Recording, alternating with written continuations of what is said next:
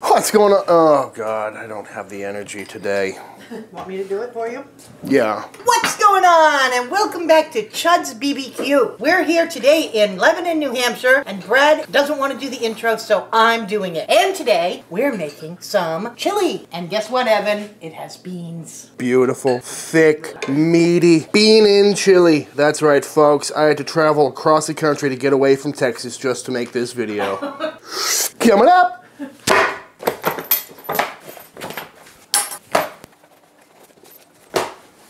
This is some meat.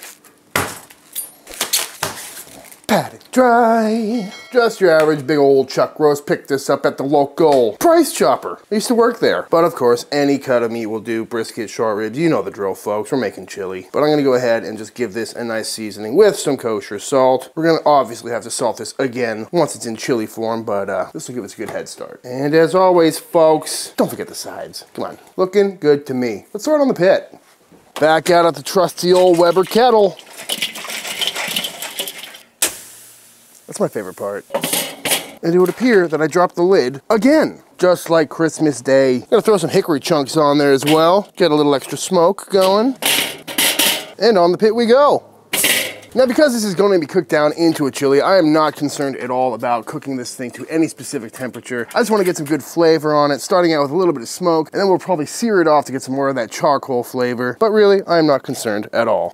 We'll let that go for maybe 20-30 minutes or so. Now, we are in fact putting beans in our chili today, which is a topic of hot debate. But for me, growing up in New England, there was always beans in the chili. But being a cook in Texas for the last 10 years, you will get screamed at by a chef at the mere suggestion of putting beans in the chili. Beans too, right? 0 beans in chili, I will die on that hill. If there's a single bean in the pot, it is then a pot of beans.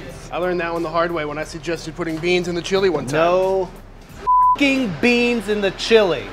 But for me, I think there's room in this world for both types of chili, bean in and bean out, and they both serve very different purposes. In Texas, chili con carne is the state dish of Texas, also known as Texas red chili. I've made it a few times on this channel. I love it. It is bean-free. It's made with actual chilies, very meat-forward, and something that I consider as more of a topping or a condiment that you're gonna put on like a Frito pie or a chili cheeseburger or a chili dog or something like that. Whereas what we're making today is more of a stew. As Adam Ragusa says, it's beans simmered in spicy tomatoes. And it's something you're gonna eat out of a bowl with a spoon as opposed to putting on a hot dog. You know, I don't wanna be putting beans on a hot dog unless I'm trying to enter a fart contest or something like that. And on a nice, crisp, cold 9-degree day like today, something about a hearty bowl of chili just really hits the spot, warms you up nice and through. And although they have the same name, chili, they're completely different in my mind. And they're both very delicious. While that meat smokes away, let's go ahead and get our veg ready.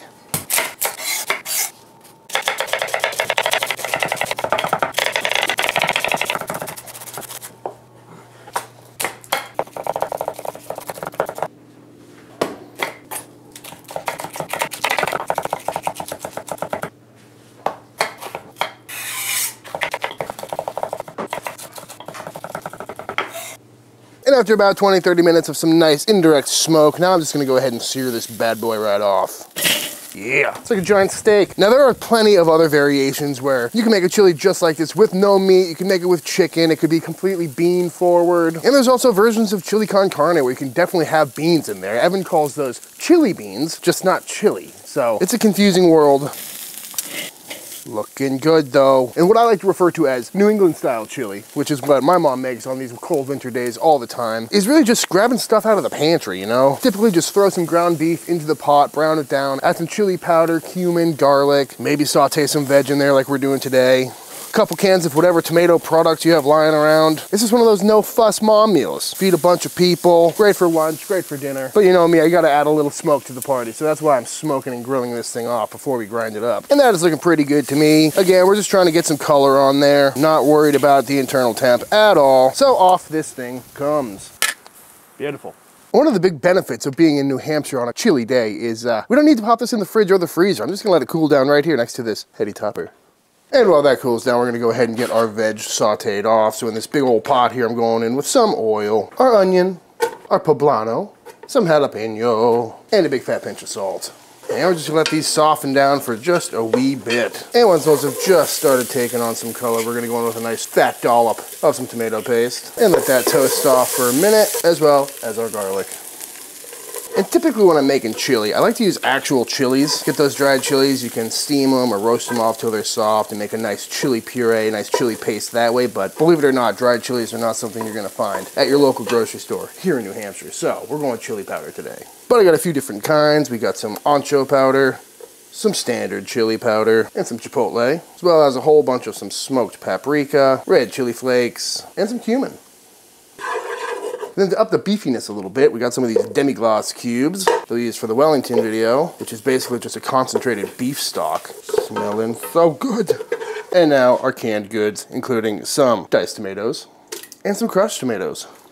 Top it off with some water. And now, amongst dogs barking, I'm gonna grind all this meat, which I accidentally hit a perfect medium rare on. But through the old stand mixer we go.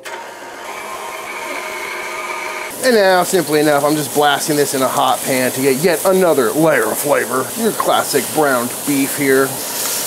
Deglaze that pan a little bit. Get up all those brown good bits. Now that all of our meat has been added to the pot, it's looking nice and thick. The whole house smells great, right, Mom? Smells terrific, Brad. And because we cooked this meat like 17 times, we don't really need to let this stew for all that long. And I must say, this is looking pretty good. But in order to make Evan twitch somewhere in Texas, now we're gonna add a big can of some pinto beans. Oh yeah. Also gonna go in with some kidney beans, because that's what Mom always did growing up. It's a classic. I did drain out some of that bean juice, not all of it. I didn't try too hard, but just a nice healthy shot off the top because this is already pretty thick, and that starchy liquid can thicken this up even more. I don't think that's enough beans. What else we got over here? And in true chili fashion, she's literally just going through the cabinet and came up with this. 3-bean blend? Why not? Ooh, beany, meaty, chili-y. But now that this is to the consistency that I like, it's time to just do a final taste and adjust. I just took a taste and I think it needed a big fat pinch of salt, which I added. I'm also gonna throw just a splash of some vinegar in right at the end, just to brighten it up. A couple shots of warts just for good measure. Give this a final stir, taste it one more time, and our bean-in chili is done. All right, folks, and in actually a relatively short time for cooks on this channel, it is time to plate up. So into this classic little mug bowl. What do you call these? We call them the Davy Crockett bowls. The Davy Crockett bowl. It is fitting that we're putting chili into a Davy Crockett bowl. It's just based on the shape of his hat. Nice big dollop, beans and all, folks. Topped with some beautiful sour cream, as is tradition. Got some lovely little tortilla strips for some added crunch on the side. A little bit of some shredded cheddar cheese. Definitely should have put the cheese down first. That was an oversight. Just for some color, some chives on top. And just like that, our bean-in New England style chili is done. Let's dive in. The mints are so good. Oh, you got the mini mitts going. Becca, how is the chili? It was good. It was not too spicy, but very flavorful. And I liked the crunch of the tortilla strips. I like the texture. It wasn't that smoky, but there was just a hint, and it had a nice chew. Brooke, how does it compare to my normal chili? Could have been spicier, but I know that we're in the north now, so. But it was delicious. I loved it.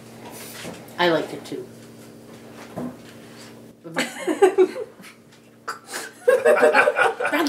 Bradley! Oh, Jesus! Any thoughts? I loved it. You were saying when you were making it, you were afraid it was going to be too spicy, but I didn't find it too spicy. It has a little memory, but it's very pleasant, and I must say, I do like the texture of the beans in chili. Sorry, Evan.